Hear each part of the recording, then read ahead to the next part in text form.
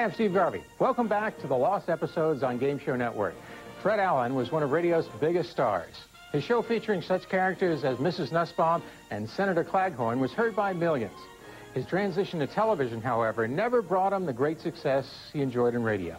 This episode of Judge for Yourself from January 1954 is the first one with a new format.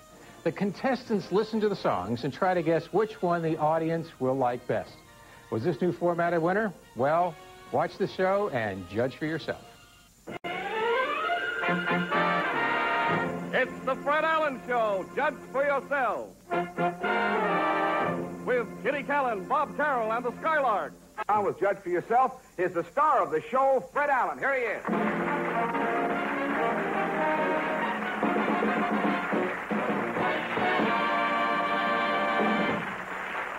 Thank you very much.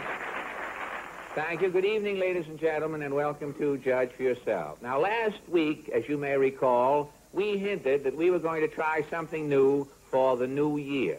And so then tonight, instead of judging talent, as we have been during the past few months, our contestants are going to judge new songs written by America's top songwriters. You know, the song publishing business is fraught with uncertainty. Nobody knows why one song is a failure and another song is a hit. And the taste of the public is always changing, and the music people do think that music has progressed. Now, of course, I don't know. Many years ago, there was a very popular love song called Let Me Call You Sweetheart, I'm in Love with You. And today, our leading song hit is I Don't Want No Ricochet Romance. So, of course, you can see the progress that has been made up to now. And many years ago, at Christmas time, the little kiddies used to sing, Santa Claus is Coming to Town. This past Christmas, I heard kids singing a Santa Claus song. It was called Too Fat for the Chimney. So the little children have also progressed. And years ago, there was a drinking song, a beautiful song called Drink to Me Only with Thine Eyes. And recently I heard a bop drinking song called I Have a Bar in My Car and I'm Driving Myself to Drink. So, of course, courtesy of Milton DeLove. Of course, that saves the royalty, of course. But it just goes to show that any song today has a chance of being a hit, ladies and gentlemen. And as we present these new, untried songs to you each week, who knows, possibly you may be hearing, and our contestants may be selecting the country's hit tunes of tomorrow. Now, there are one or two other little things that our new version of Judge for Yourself requires explaining, and here's how they work. These contestants are going to listen to 3 up-and-coming songs written by top professional composers. They can win $1,000 if they can pick the one song our audience likes best. Presenting these songs that America will soon be singing. The Decca recording artist, Kitty Callan. The singer Bob Carroll. The wonderful voices of the Skylarks. And Milton DeLove and his orchestra.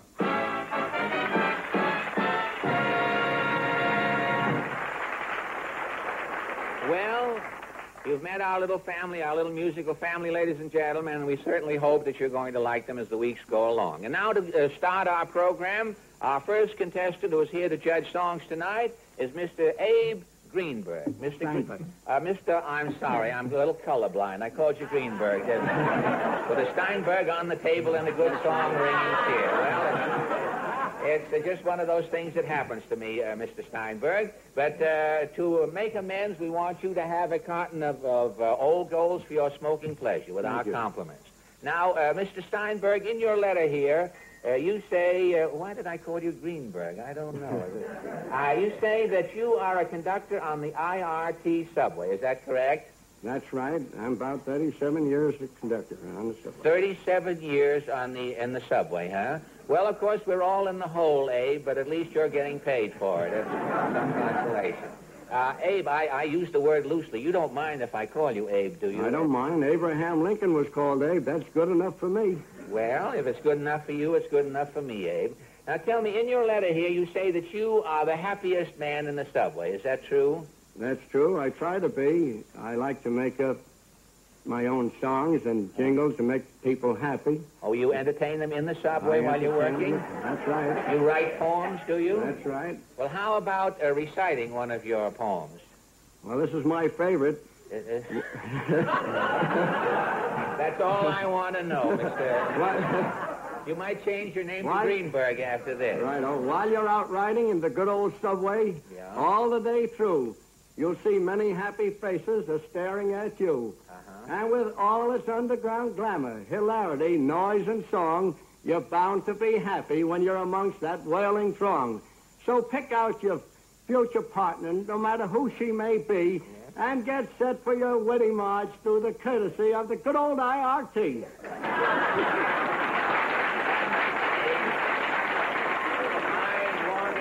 I want to shake the hand of the sunken Edgar Guest. Well, tell me, have you, under the 12-mile reef we have, tell me, do you have any other subterranean sonnets? Yes, I've got a jingle that when the rush hour to make gloomy people happy, I always say, it's silly to push. It's foolish to shove. Why, the greatest thing is brotherly love. Brotherly love. Well, Abe, if they ever extend the subway to Philadelphia, you will be a sensation. Well, tell me, do people generally appreciate your efforts to keep them happy? Yes, most of the people do. But I had the occasion of having a gentleman come over to me and punch me right in the nose and knock out 6 of my teeth. A poetry lover, was he? Well, he couldn't be a poetry lover. He couldn't be a poetry lover because the poetry lover wouldn't do that. I believe this gentleman was under the influence of liquor. Oh, well, heaven forbid. Let us not bring that up at this time. But it's been nice talking to you, Mr. Steinberg. I'm sorry I made the mistake in the beginning there. And it's time for you now to try your skill at judging songs. Now, our first song tonight is called Make Love to Me. It's a brand new song recently recorded by Columbia Records, and it's going to be sung by Kitty Callan and the Skylarks. Ladies and gentlemen, Make Love to Me. And Mr. Steinberg, too.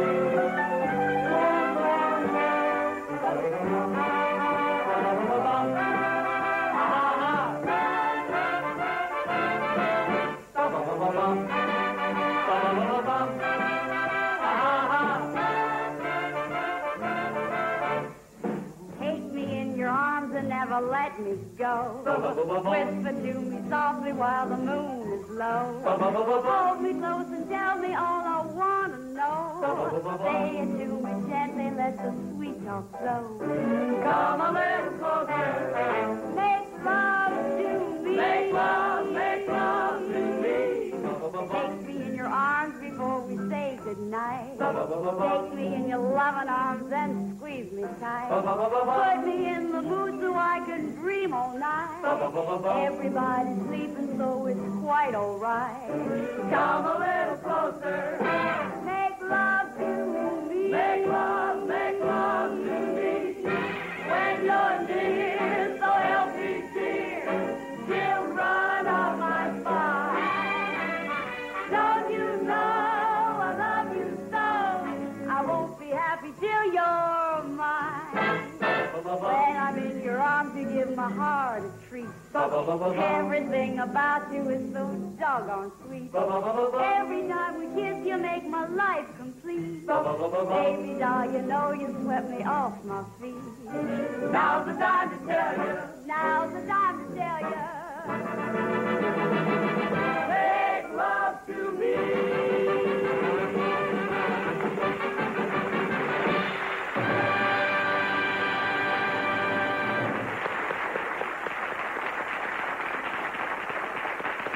That was Make Love to Me, sung by Kitty Callan and the Skylarks. And here's our next contestant, Miss Evans Finnegan. Miss Finnegan, with our compliments, we'd like you to have a carton of Old Gold for your smoking pleasure. Now, Evans Finnegan, in your letter you say that's an unusual name for a girl, isn't it, Evans?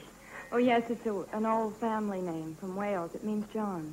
Oh, Evans means John? That's right. And really, you are John Finnegan, then, huh? That's right. Well, it sure may be confusing if you ever check in at the YW under the name of John.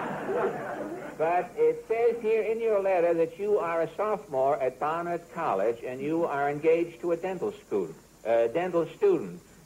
Student, I'm not... That's a student who goes through the college quickly, a student, I guess.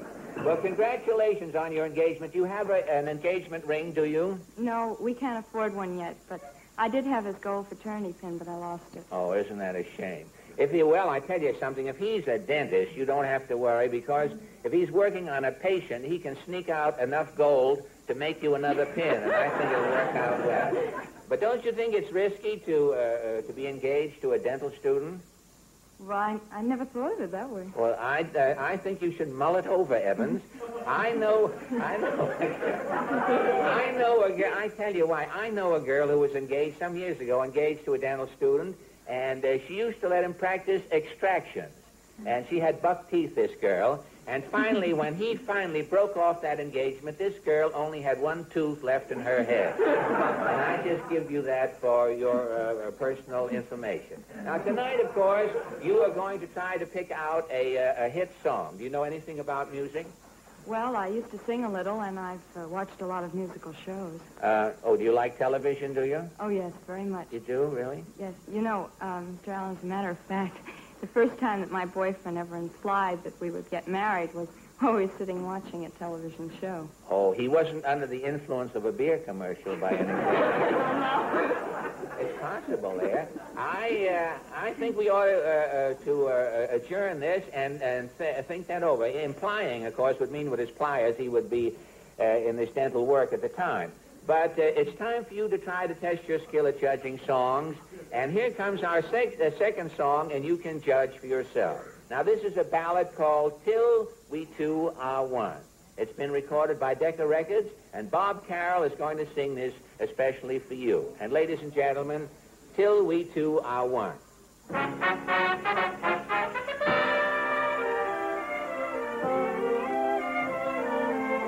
Take my lips and give me yours. Take my arms and give me yours.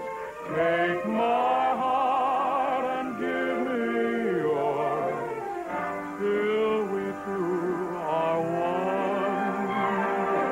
Just one kiss if we should dare. Just one love for us to share.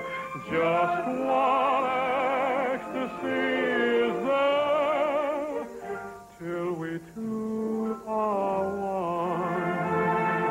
There could be heavenly dreams we take and give for willingly, moments that we live for. Take my love and give me yours. Take my life and give me yours. Take my soul and give me yours. Till we two are one. My love and give me yours. Take my life and give me yours. Take my soul and give me yours. Till we two are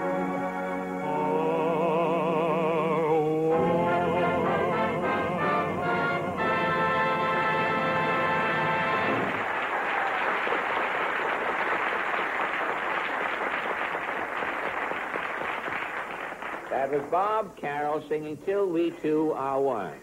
I know you've been reading things in the newspapers recently, ladies and gentlemen. I was certainly happy to read yesterday that the Billy Rose divorce settlement was arranged. I think Billy came off quite well. It seems that according to the agreement, Billy can keep his money and Eleanor can see it once a month, which I think is rather fair. Ladies and gentlemen, here's our next contestant on Judge for Yourself, Mr. John Glassman. Mr. Glassman, with our compliments, we'd like you to have a carton of king-size old gold. You've just heard Dennis extol their virtues, and I'm quite sure you'll find that the cigarettes live up to Dennis's talk, or how? Sure they will. Well, I'm sure they will too. Otherwise, I won't be here if they don't. Mr. Glassman, in your letter here, you say that you are a farmer and that you also conduct auctions. Is that true? That's absolutely right, Fred. Well, tell me, how did you? Where is your farm, by the way? Dowagiac, Michigan. Dowagiac, That's right. Michigan. Now, that's not do or diddy by any chance, is it? Well, that's your sister. But tell me, did you tell me, how did you get in the auction business? Well, we was having a Thanksgiving dinner, and my father-in-law, Hazen said to me, John, he said, you ought to be an auctioneer with all the bull you throw. Well, John, of course, your father-in-law knows you better than I do. But tell me, how did you go to become an auctioneer once you got this subtle hint from your father-in-law? Well, Fred, I went to the Reppert School of Auctioneering in Decatur, Indiana. Indiana? You have just said the secret word, John. You have another carton of old gold. I tell you, I'll get those back from Herb Schreiner when he comes back. Tell me, what do you, we have an account with, anybody mentions Indiana, the duck doesn't come down, but we give them a carton of old gold. Tell me, what do you teach, what do they teach you in the auctioneering school? Well, start in with voice control and how to speak out. Uh-huh, speak out. The man who speaks out best graduates cum laude, huh? Something like that. Well, tell me, what else do you take up? Well, they can also teach you a filler, you know. And... Well, no, wait a minute. What is the filler? Well, that's another little word that you kind of use along with your auctioneering, make it more rhythm-like. For instance, if you're selling something that said $1, $1, $1, $1, $1, $1. Now, that'd be dull. Well, I think you have hit it on the nail, John. I tell you, it sure would be dull. I'd bid $2 right now to have you change the subject. Well, tell me, does this complete your course? Well, not quite. They give you a few more pointers, and then they also give you... I thought you were going to give me some pointers. I can certainly use them. They also I'm opening a pet shop. I can use a pointer. But tell me what... They also give you a joke book, you know, in case the auction gets dull like a minute ago. Why, I get up and tell jokes, so I can tell jokes in 20 minutes. I should have had the book about a minute ago. You mean that you could tell jokes for 20 minutes? Well, I'm working this side of the street, John, and I don't want to... Well, tell me, what is one of your typical auction jokes that you tell at a normal auction? Well, just one of them, for instance. Don't sell any of the furniture, I mean, while we're here. But just give me an idea.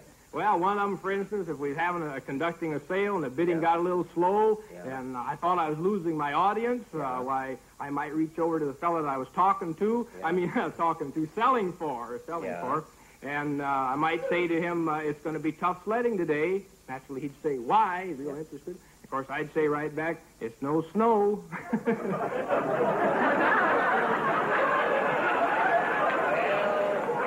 I don't know about your audience, John, but we may be losing ours. Tell me, what sort of things do you auction off?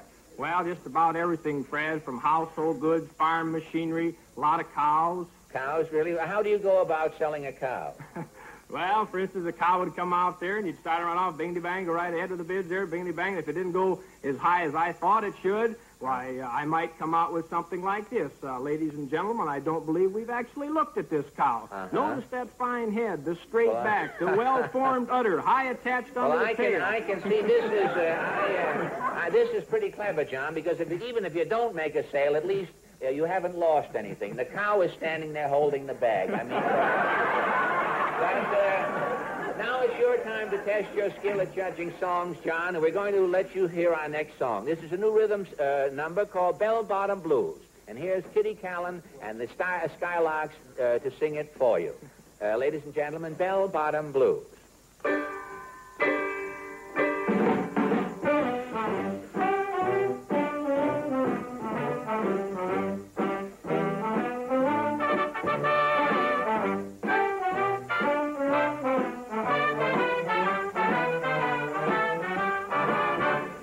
The bell bottom blues, 'cause the sweet is a sailor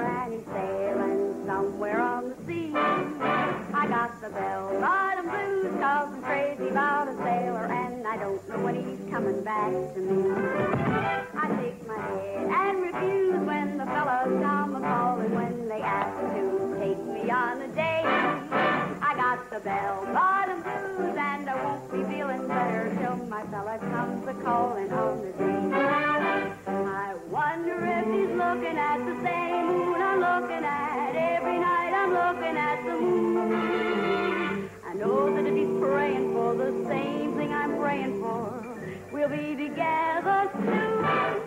I got the bell-bottom blues, just a-waiting for a letter. Heaven knows I'm lonely as can be. I got the bell-bottom blues, and I won't be feeling better till my sailor boy comes sailing home to me. She shakes her head to refuse when the fellas come a-calling, and they have to take her on a date. She got the bell-bottom blues while the other gals are falling. She just sits around the living room to wait. Wonder if he's looking at the same moon I'm looking at. Every night I'm looking at the moon. I know that if he's praying for the same thing I'm praying for, we'll be together soon. I got the bell-bottom blues, just a-waiting for a letter. Heaven knows I'm lonely as can be. I got the bell-bottom blues, and I won't be feeling better till my sailor boy, Soldier boy. Comes home to me.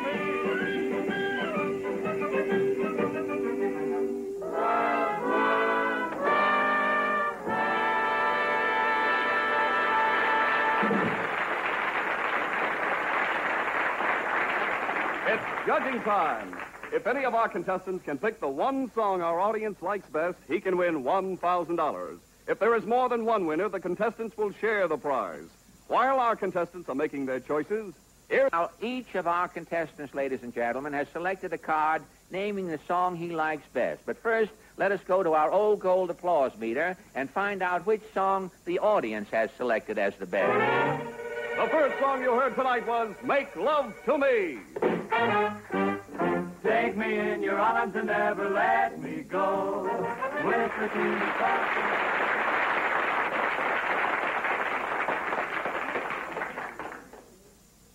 Our next song was Till We Two Are One. Take my lips and give me yours.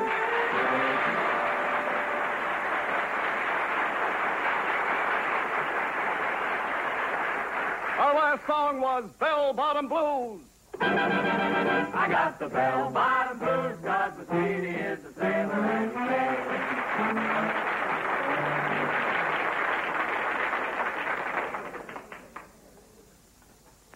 Well, according to our old gold meter, ladies and gentlemen, the song the audience liked best was Till We Two Are One. And now let us find out if any of our contestants have picked the same number. First, Mr. Steinberg, which number have you selected as your best? Bell-Bottom Blues. I'm sorry, Mr. Steinberg. And Miss Finnegan, which number have you selected first? I'm sorry, too. And Mr. Glassman, which song have you selected? Make love to me. Oh. Since none of our contestants matched the audience tonight, they each get a consolation prize of $50 from Old Gold. Well, I'm certainly sorry that none of our contestants won tonight. What would you have done with the money had you won, Mr. Steinberg? I would have paid off some of my obligations. Paid off some of it? I thought you might open a new Subway for yourself if you'd made it. Well, I'm certainly sorry that you didn't. What would you have done, Miss Finnegan? I was going to save it so that we could get married. Oh, isn't that a shame? Everybody could have used it. I think we ought to have another contest. Just start off another show with 3 new songs. I hope, ladies and gentlemen, that you liked our new version of Judge for Yourself. I want to say good night for Kitty and for Bob Carroll and the Skylarks. We'll see you next Tuesday night with Judge for Yourself. Thanks a lot and good night. Good night. Thank you. Judge for Yourself is a Mark Goodson, Bill Podman production.